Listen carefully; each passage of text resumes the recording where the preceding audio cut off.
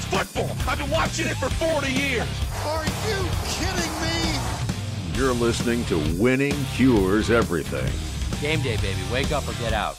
Here's your host, a confident young man, a superb athlete, Gary Seegers.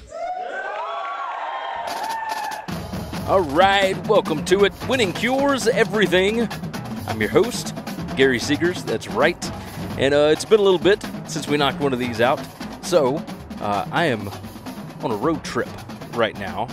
And I'm actually going to try and knock out two of these just in case. Right? One can be kind of evergreen or whatever. But this one I'm going to put out on Monday, April 1st. Which is April Fool's Day, but I'm not going to be doing any April Fools for this one. Again, I'm your host, Gary Seegers. You can follow me on all the socials at GaryWCE. I would certainly appreciate that. If you've not already subscribed to the podcast, subscribe to the YouTube page, all that fun stuff. And make sure that you are subscribed to the BetUS College Football Show. That would certainly be appreciated as well. Hopefully everybody is having a good Monday thus far. Hopefully everybody is having or has had a good Easter weekend. That's right, Easter. Lots going on. And so that is the exact reason why I was headed out of town. So, all right. Let's go on and jump in. Topic number one for today. The NFL kickoff change. There's been a lot of talk about whether or not college football is going to adopt this. Now, the change that is being implemented in the NFL is the old XFL kickoff, right?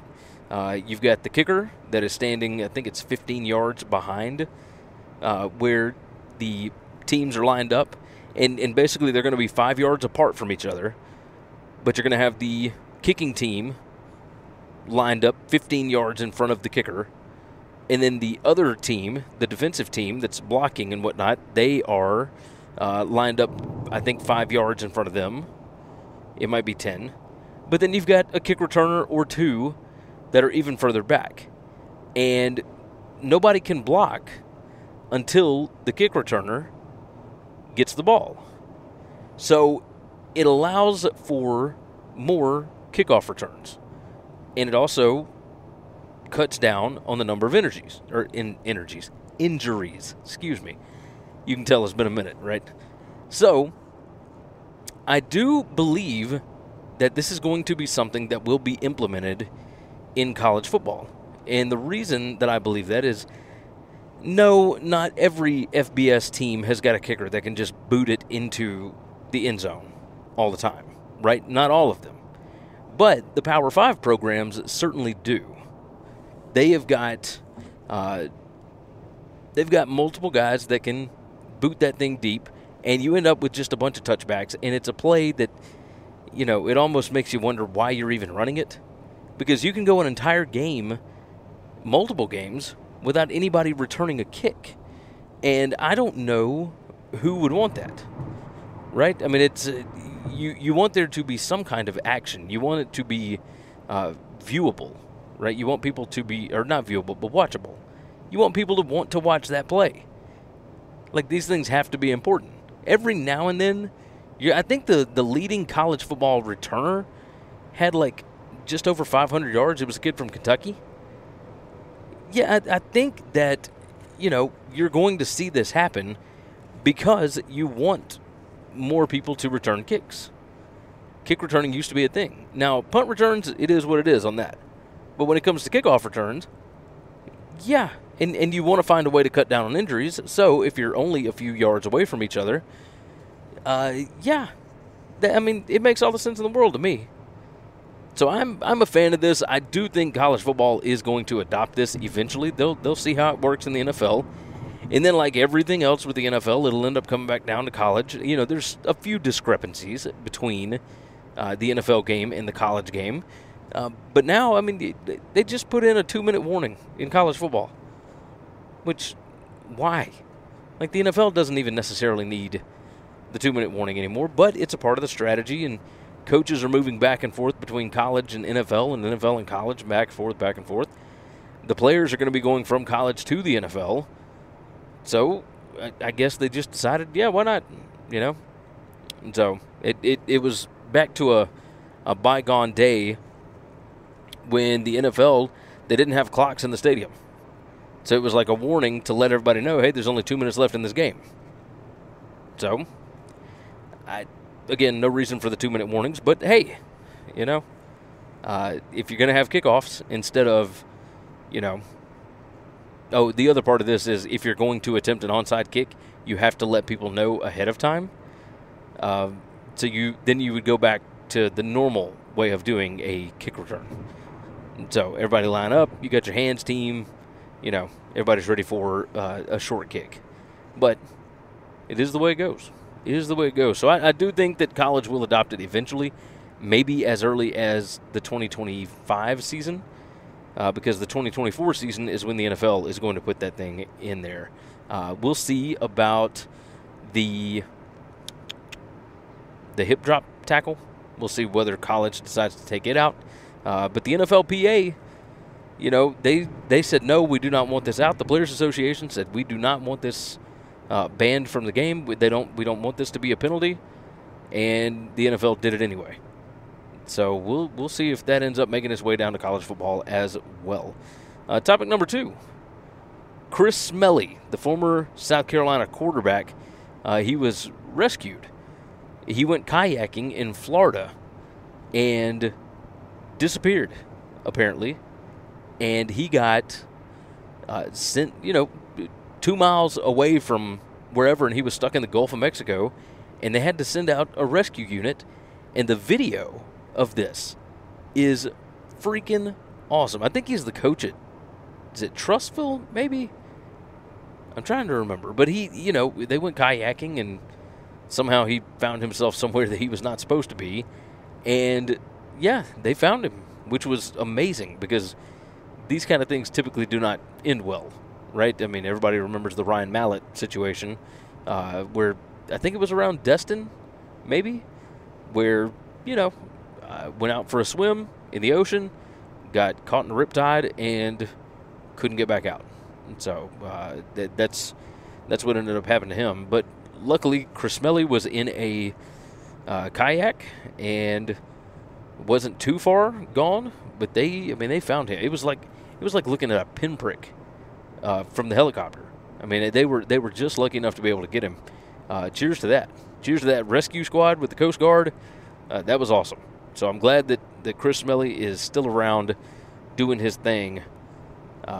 Moving on, topic number 3. Notre Dame new AD Pete Bevacqua.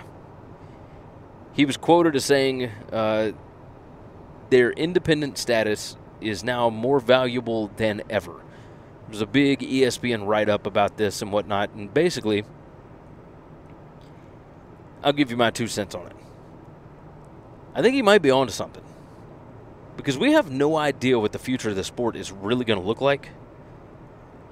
There's no reason for Notre Dame to run. I have been convinced for a long time that Notre Dame was going to go back, or not back, but they were going to go to the Big Ten. And there's just no reason for them to do that. They are tied in with the ACC. So long as the ACC is still around, then they're okay. They are independent in football, but they get extra money from their Olympic sports and whatnot, basketball and everything else, right? They get, I believe, $17 million in their ACC contract. Now, there's no sense in them doing anything crazy right now because we're going to find out in February of 2025 whether or not ESPN is going to pick up their option for the next 9 years, from 2027 through 2036. But they have to exercise that option in February of 2025. And there's no sense in Notre Dame thinking about anything between now and then. Now, if ESPN does not pick up that option, if Florida State and Clemson find a way to force themselves out of this conference, then the ACC might go bust, and Notre Dame might just say, screw it. Or Notre Dame could be the team that hops in there and kind of stabilizes things, because right now there's 17 teams. If you lose Clemson and Florida State, that would be 15 teams. Well, then if Notre Dame decided, if we're going to join a conference, we're going to join these guys, Well, that would bump them up to 16 teams. And Notre Dame's conference schedule would be easy. Easy. So Notre Dame has plenty of options. They could just stay doing what they do, hanging out, doing the NBC deal. Got their scheduling agreement with the ACC. They'll always be top of the list for some of these bigger brands to do home and homes. So they'll be able to do whatever they want to do. Right now, they have so much flexibility that there's no reason for them to go and do anything else. So I think that Pete Bavacqua is onto something here. But, again, the landscape is shifting, and I don't think it's anywhere near done.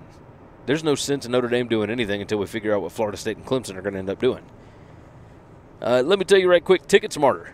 Oh, yes, TicketSmarter.com.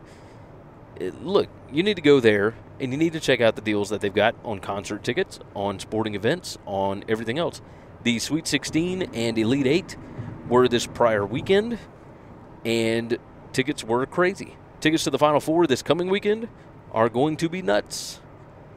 Save some money while you are buying your tickets. And the easy way to do that is go to TicketSmarter.com, and you can use the promo code WCE10 for $10 off an order of $100 or more, or WCE20 for $20 off an order of $300 or more. And you can use that code every single time. It's not a one-time thing. It's not a sign-up bonus. It's not none of that. Anytime you want to buy tickets, you go to TicketSmarter.com, and you enter in those codes. That is the best way to go about it. So, highly, highly recommended. I have used them myself. They are fantastic. They get you the tickets when you need them. Their customer service is awesome. Never had a problem with anybody. I'm a fan. I'm a fan. So, do yourself a favor. Think smarter. Ticket smarter. All right, topic number 4 on this one. Washington State's AD, Pat Chun, went over to Washington to be their new AD, right? Troy Dannon, who was the Washington AD for the past, 6 months or whatever it was, he left to go to Nebraska. So Washington called Washington State's AD, Pat Chun, and said, hey, would you like to come over here and take this job? We'll give you a 6-year contract and blah, blah, blah, blah, blah. Washington State, nobody knows exactly what the future is going to hold for them right now. They are part of the PAC-2. Maybe they'll try and rebuild, I guess, redevelop the Pac-12, or maybe make it a Pac-10. And we're going to talk about that in just a little bit. Maybe they'll do something like that. But nobody knows whether or not that's possible. The most likely option might be that they join the Mountain West as an actual full member of the conference. As it sits right now, I think their basketball program is going to be part of the WCC for the next couple of years. So Gonzaga and St. Mary's, all that kind of stuff. Nobody knows what's up with Washington State. But Pat Chun left, and Jake Dickert was asked about this. And Jake Dickert, when asked about Pat Chun leaving, he said, and I quote, "We need people who want to be here." Now, I understand where he's coming from. He's been very passionate about getting his opportunity at Washington State. He's been very passionate about the people in Pullman. Same thing in Corvallis, et cetera, right? He did not like this idea of the Pac-12 just disintegrating. And part of that might be the fact that Washington State was going to be left without a home. But I almost wonder if some people can be loyal to a fault, which sounds a little crazy. Jonathan Smith was the head coach at Oregon State. He played quarterback at Oregon State. He went to school there. That was his place. He got his head coaching opportunity in Corvallis. He was a Beaver. And when all of this stuff went down, he got a call to go to Michigan State, and he took the job. And nobody could blame him for taking that job because it is a bigger job. And if you want to win championships, if you want to coach at the highest level, you got to take the Big Ten job. If you're Pat Chun, you've done everything that you could possibly do at Washington State. Who knows what the money situation is going to look like? who knows what the future is going to look like? You know what the future is in Washington. You don't know what it is at Washington State. If you're Jake Dickert, I understand getting mad at Pat Chun for a little bit, getting a little emotional. But if he were afforded the same opportunity, if Washington, when Kalen DeBoer left, if they had said, Jake, we really like what you're doing over there in Pullman. We know the situation is a little dicey, but we would love for you to come over and lead the Huskies into the Big Ten. What do you say? I kind of think Jake Dickert would have been a fool not to take it. I really do. And I'm sure that if the situation were different, I'm sure that he would have probably taken it. Now, maybe that's different because it's a rival. Like, maybe that's what this is because, it doesn't get any more heated than Washington State and Washington. The Apple Cup, you guys know it. But I don't blame Pat Chun, who is not a Washington State lifer. He got hired there, but he was at FAU before that. So, I don't blame Pat Chun. And I don't really blame Jake Dickert for getting in his feelings a little bit about this. But I do wonder if he is going to regret having said that and being quoted on it, right, for a story. That's what I'm curious about. I'm going to wait and see what ends up happening with Jake Dickert, because if he ever leaves Washington State, that's going to be a problem. That's going to be a problem. Topic number 5 on this one. Let's see. Set the cruise control. Topic number 5, Florida State. They filed a new response in Leon County Circuit Court on Wednesday of last week. And look, this has to do with the ACC lawsuit from Florida State. We all know about the Clemson lawsuit as well. What this does is basically rehashes some of the stuff that was in the Clemson lawsuit. Florida State stated 3 different times in 3 different paragraphs across a 10-page document that they are leaving the ACC. They had not officially said that before. People thought that maybe there was an option for them to stay in the ACC if they get the unequal revenue distribution stuff passed through. But I think that that's maybe too far gone at this point, and Florida State has said, when we leave the ACC, that's a pretty big deal. Pretty big deal. The document also accuses the ACC of misrepresentation multiple times. It says that they are misrepresenting to the court. They emphasize the need for transparency because the ACC is trying to stop the what's the word I'm looking for? Discovery. They're trying to stop the discovery process because they don't want some of this stuff to go public. And ESPN has even been on the ACC side of like, yo, these are trade secrets. These are this is not for public consumption. Not everybody needs to know how the sausage is made. But Florida State is basically going, yes, everybody needs to know how the sausage is made. That's the deal. Whew. We got a control burn going. And I should have had the air conditioner inside instead of outside. Oh, good gracious. So anyway, back to this. Florida State, they are going balls out for this, and I don't necessarily blame them. Right? They are arguing that ESPN, that the ESPN agreement applies only to Florida State home games so long as Florida State is still in the conference. That's what they're arguing. They're saying when we leave the conference, ESPN and the ACC will no longer have the rights to our home games. So if we are to join another conference, then that other conference will be able to package our home games to sell to whoever. Or if they go independent, they could do a TV deal with somebody else, NBC or whatever, until they join a conference. And they'll have the rights to their home games. Now, the ACC is saying no, but they don't want anybody to see the documents because those things are under lock and key in Charlotte.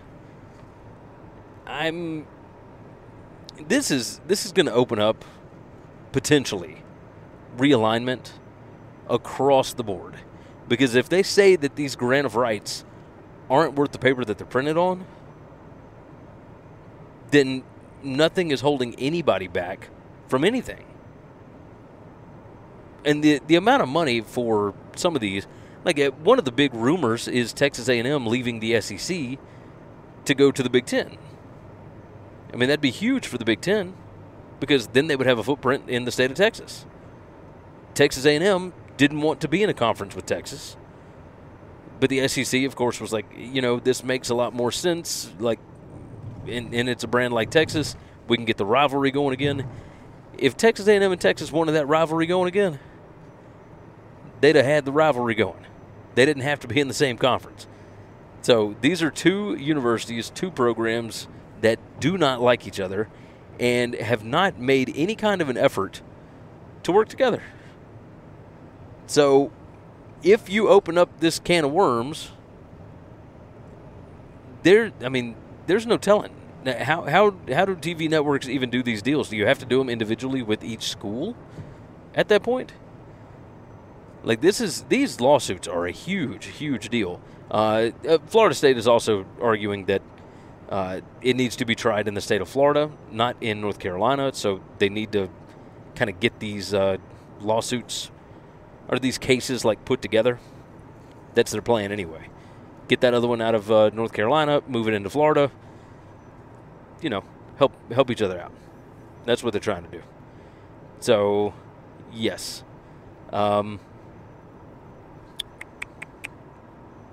Moving along. Topic number 6. Michigan is making more staff hires, right? And it's like every week, every few days, you're seeing somebody getting hired into some kind of position at Michigan, right? You had Troy Alford from, or Tony Alford. What did I say? Now my brain's playing tricks. The running backs coach at Ohio State came over to Michigan. So he will now be at Michigan. But the one that I was pointing to is the 2 G5 hires that they made to continue filling out the staff. Memphis co-defensive coordinator Lou Esposito, who just got hired last year to Ryan Silverfield's staff, he is joining as the defensive line coach for the Wolverines. And SMU's special teams coordinator, Garrett Clausen, he is joining as a special teams analyst. I found that interesting. SMU is moving into the ACC. Now, the money situation is going to be a little bit different with SMU than it will be with some of these other programs because SMU's billionaires are going to be paying the salaries, and they don't have to accept any payouts from the ACC for like 7 years or whatever it is. It's a pretty long time. But they are saying, like, Michigan is going through and just grabbing basically whoever they want. Like, I'm a little shocked at how easily they're able to make some of these hires. Esposito makes sense. He was at Western Michigan. He's got Michigan ties. That makes sense. Clausen, I found it odd that you would go from being a special teams coordinator to being a special teams analyst. That one surprised me. But the money inside of these Power 2 conferences, the Big Ten and the SEC, it's going to be massive. Absolutely massive. All right, number 7. Topic number 7. Ari Wasserman at The Athletic, the Until Saturday podcast, and he's got an article over at The Athletic about his college football coaching Mount Rushmore. Now, we've done this every now and then. You know, who are your top 5 or whatever it is, top 5 coaches of all time, whatever. So he's got his top 4 college football coaches. And I had trouble with this. All right, so he had Nick Saban, Pete Carroll, Dabo Swinney, and Woody Hayes from Ohio State. Now, I'll go ahead and tell you mine. I've had these 3, and I'm going to think of the 4th on the fly as we're doing this. Nick Saban is my number 1. All right, and I'm only going with guys that were around when since I've been alive. That's what we're going to go with. But number one, I'm going to have Nick Saban. Greatest to ever do it. Probably better than Bear Bryant. Although, there's no way to really be able to tell that. Yes, he won one more national title than Bear Bryant, but, if Bear Bryant had a scholarship limit, would he have been able to do what Nick Saban did? Who knows? He just went about it a different way back then because that's how you did it. Steve Spurrier I've got on here because he was the original, the OG head ball coach, right? Wore the visor on the sideline, threw his visor down, would pull players, would play multiple quarterbacks. He was the guy, the fun and gun, all that stuff. The way that they played football was revolutionary at the time, and he was kind of a wise ass, and I enjoyed that.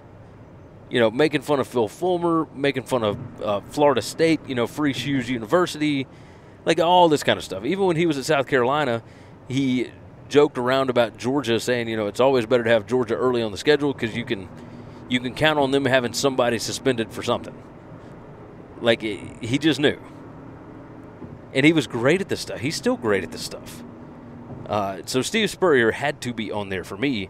And then I put Bobby Bowden on there. Like, Bobby Bowden, 14 straight top 5 AP finishes. I mean, that's wild. Until Saban came around, like, you had never seen anything even close to that. And Bobby Bowden's one of those that, like, admitted, yeah, we didn't go to the SEC back in the day because we wanted to be in a conference that was a little bit easier to win. We thought the schedule would be easier in the ACC, and he was right. He was right. So those are my 3 thus far: Nick Saban, Steve Spurrier, and Bobby Bowden. But outside of that, it's tough for me to try and come up with somebody. I don't think I could put Pete Carroll on there, right? And I don't want to go with some coach that, like, if I had my way, I would probably put Gene Stallings. But he was only the coach at Alabama for 6 years. He won 1 national title. He did win Alabama's first, kind of modern era national title in 1992. That was their first one since 1979. And then after that, the first one was not until 17 years later in 2009 when Saban got there. Or 2 years after Saban got there, whatever. So that's probably my answer would be Gene Stallings on there, but I don't think enough people know that. That was just, look, I was 7 years old when Gene Stallings got hired at the University of Alabama, 1990, right? And he left in 1996. There's been so many others. I guess you know who I'll probably put on there. Let's do the 4th one. I'm going to do Bill Snyder, because what Bill Snyder did at Kansas State, that is not a place that you are supposed to be able to win. And yet he was able to do it for a long, long time. He built an incredible foundation there. People forget early 2010s. I mean, he had teams that were on the cusp of the national championship, like, that were just right there. And that kind of stuff is not supposed to happen at Kansas State. So probably do Bill Snyder, even though he never won a national championship, anything like that. Didn't want to put Bob Stoops on here. Didn't want to put Mac Brown, Jim Tressel. These are some of the bigger name coaches and whatnot. Larry Blakeney at Troy did big things, but,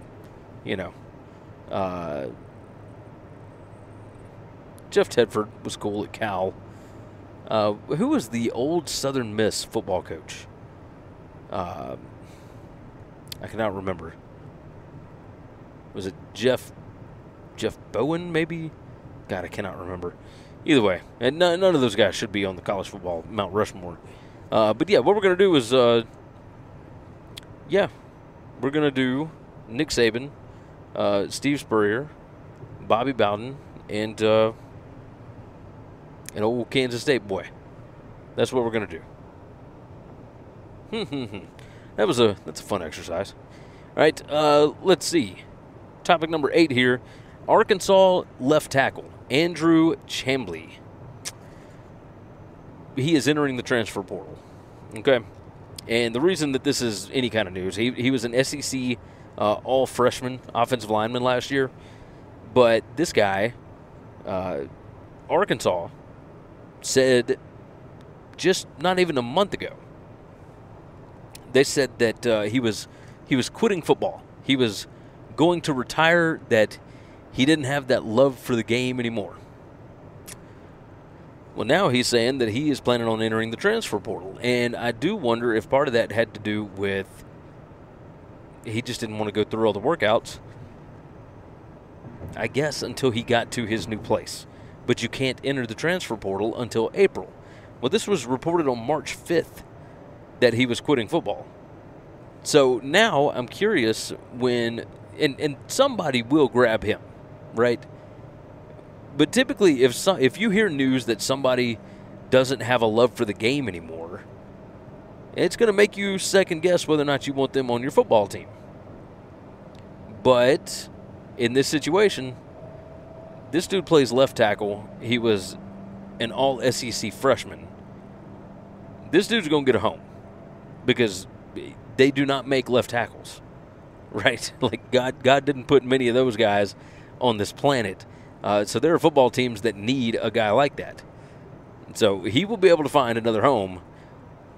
But I did find it interesting, very, very interesting, that he quit, and then all of a sudden, he's not gone. He's not done.